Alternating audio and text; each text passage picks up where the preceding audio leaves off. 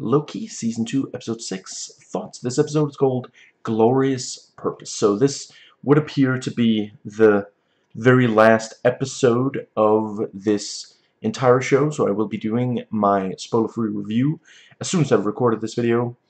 Certainly, I do think that it's a satisfying conclusion for the various characters. I did feel like Ravonna was a little underused here in the last several episodes of the show, of this season.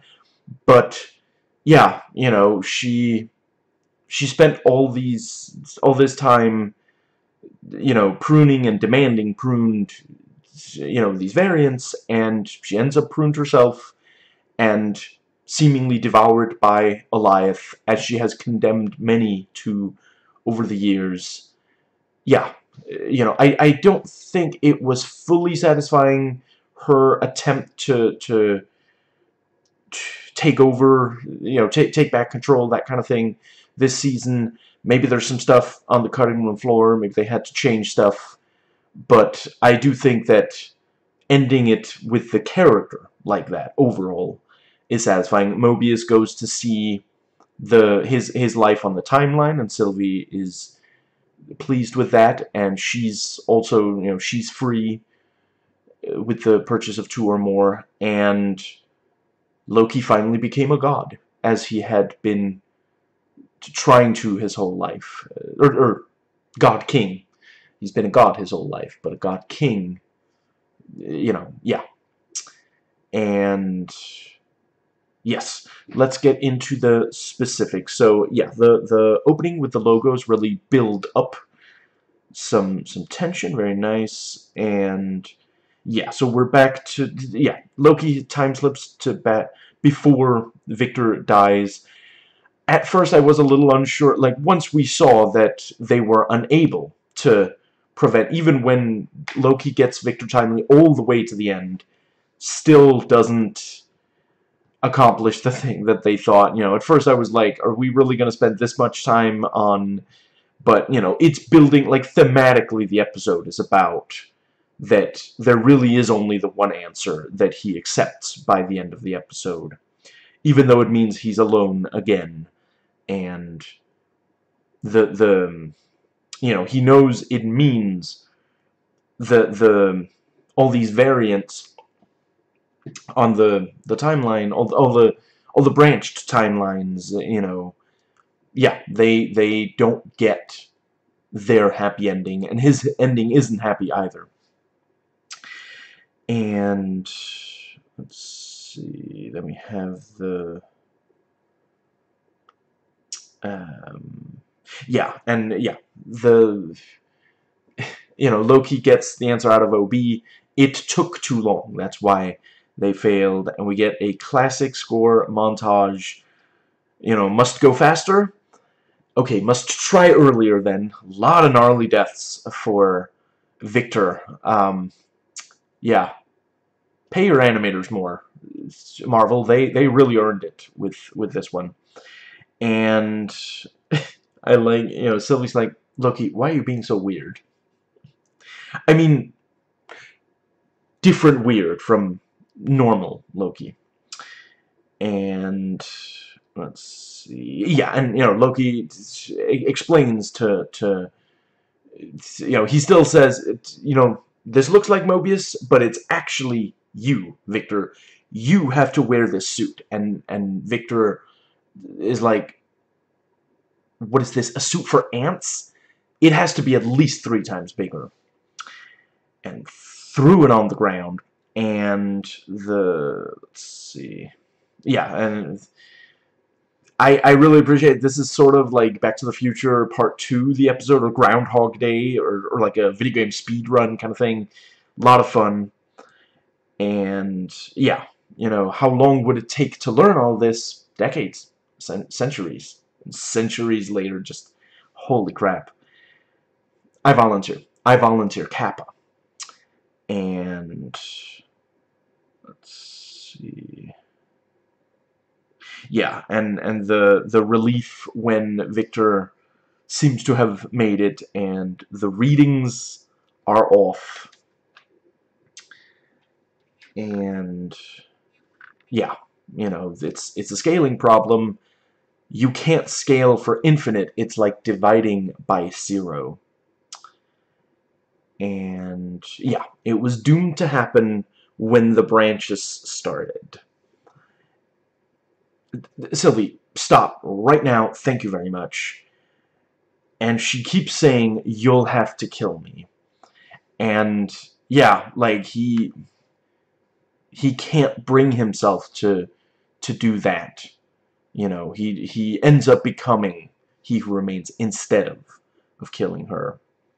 And that is definitely, she deserves a happy ending, and you know, her more than anyone on this show deserves a happy ending.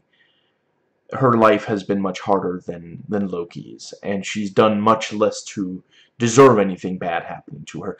And yeah, you know, we've been wondering, so what exactly, why was she being, you know, in season 1, she asks Renslayer, you know, what was I pruned for, what was my, yeah, what did I do to create a branch? And Renslayer says, I don't remember, or something like that. At the time, I was like, she definitely remembers, she's just being cruel.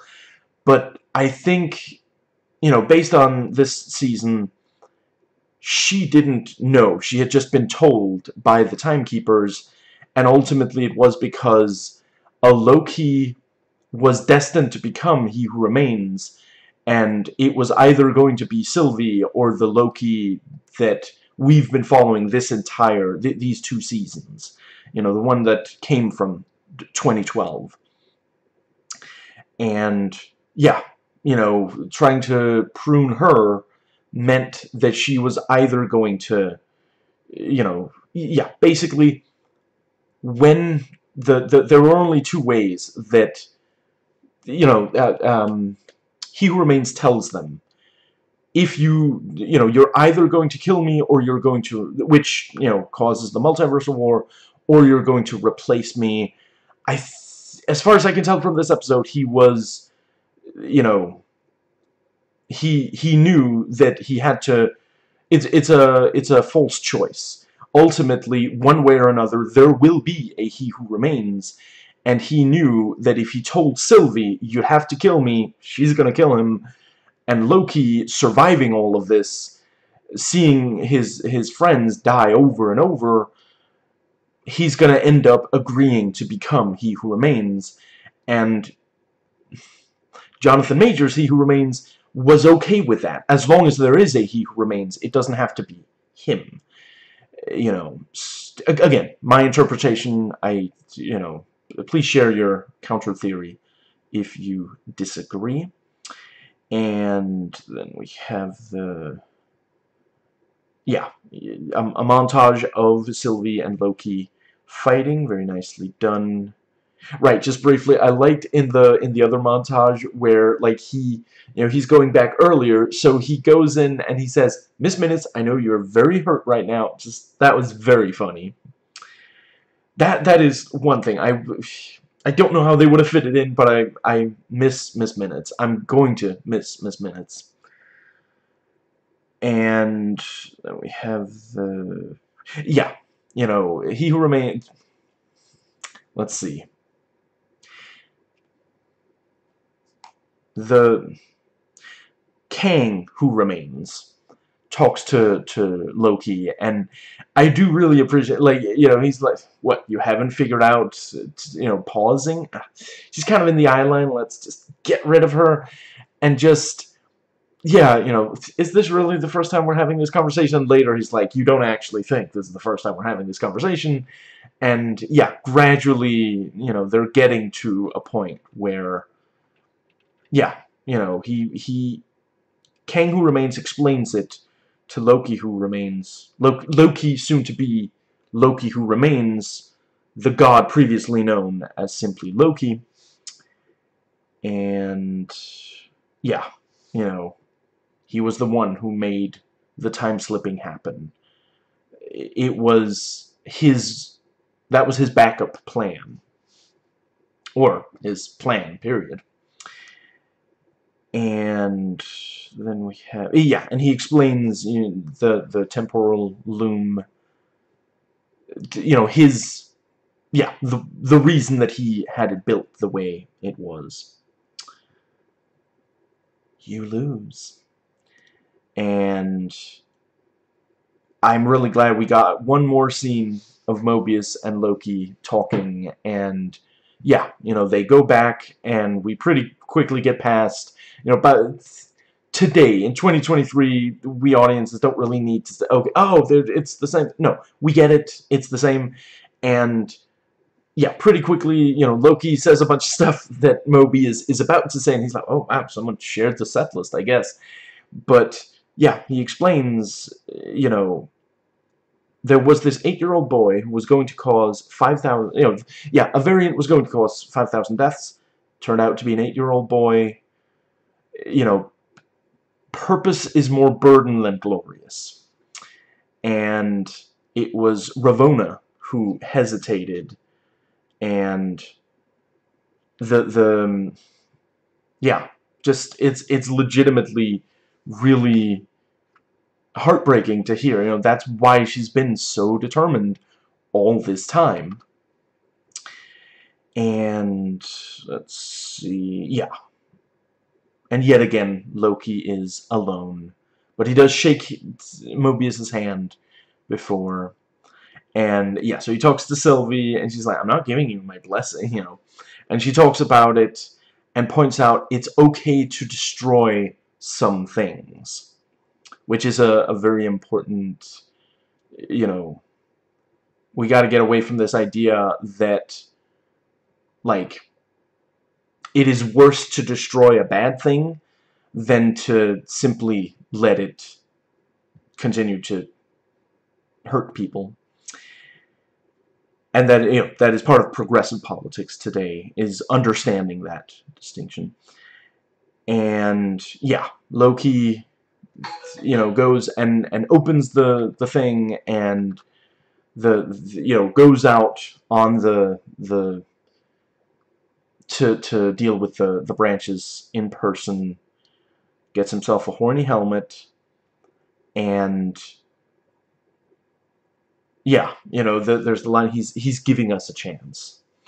And I do, as a lover of Norse myth, I do really love that he forms Yggdrasil, the world tree, at the end.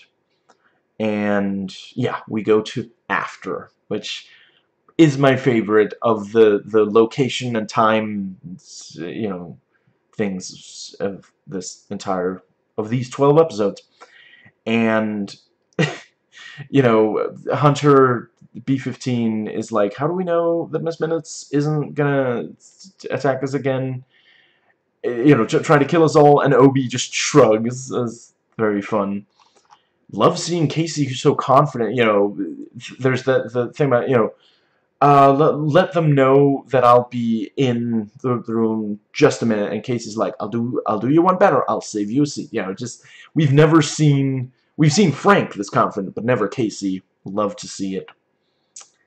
And you can understand why he would be much more confident after this crisis had been averted. And yeah, Loki is Loki who remains. Loki who remains. And yeah, the you know, they're looking at variants that might, you know, maybe they'll one day replace him. Maybe in the short term, at least one of them will be able to create a bunch of branches, restart the multiversal war. You know, yeah, and yeah, there had been some people here on YouTube who had theorized, you know, oh, this entire season, maybe both seasons in, you know, one big time loop. And yeah, this basically, yeah, the entire reason that Loki was ever singled out was that he might, you know, yeah, he's either going to unleash the multiverse, or he's going to become He Who Remains. Although, I mean, we know that there's multiversal stuff happening in the MCU. I guess, yeah. You know, I just yesterday I watched the Marvels, and I talked about in my video for that.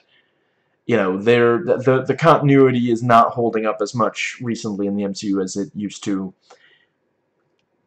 We know that they're going to do more multiverse stuff. I'm not sure they're going to undo this ending. I guess maybe they're gonna be like, oh, you know, this other multiverse stuff is not going to, like... No, yeah, because like, Kang is coming. Yeah, I guess it's, you know, when you have an ongoing franchise like this, not every ending is going to get to be final. Maybe Loki will pop up after the resolution of all the multiverse stuff, and he's gonna be like, okay, we done? We set? Cause I got a world tree to form here. Let's cool it on all this multiverse nonsense. Which is what some critics and audiences have been saying recently. And yeah, I like the thing, you know, Mobius is leaving, and you know, he's like, who's gonna miss, you know, and 100B15 just says, I think one or two might, you know, it's a sweet little moment, you know, because like, it would almost be too corny if she was like, I'm gonna miss you, come on, big hug, you know, but just, yeah. And yeah, he's like, you know, I have to see what we're protecting. And yeah, you know, it is sweet him watching the, you know, from afar. And we see that Victor Timely lives a normal life. OB wrote the book, and yeah, you know, Ravonna dies by Eliath. The yacht could use some work. See, Brits always have a nice, you know, snarky comment for any kind of situation, you know, no matter how, like, sweet and just, but no. Really great way to close off these characters. And I think that is everything that I have to say. I love the choice of title. You know, this entire show has explored, you know, what is Loki's purpose, and is it glorious? As he used to say, he used to be confident about. And yeah, so gonna do the review momentarily. Yes,